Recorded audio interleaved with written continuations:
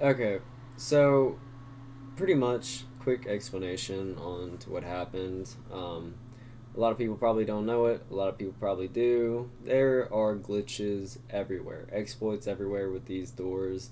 If they were made like the ones in Sunny Meadow, then you would definitely be able to, you wouldn't be able to do stuff like this. But anyways, how I got her up here, pretty much, if you grab a hold of the door and you're facing outside the hallways or even inside the library, if you side strafe into it, you will find a sweet spot.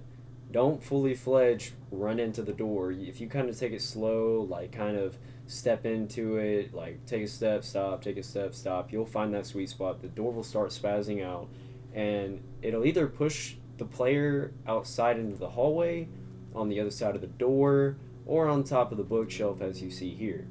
Anyways, with that being said, in the video you can see me taking control of the ghost, making it follow me, and I tried killing them. It does not work. So even when I did it naturally, I caused a hunt with the voodoo doll and the ghost wandered into the room, didn't pay her no mind, and wandered off.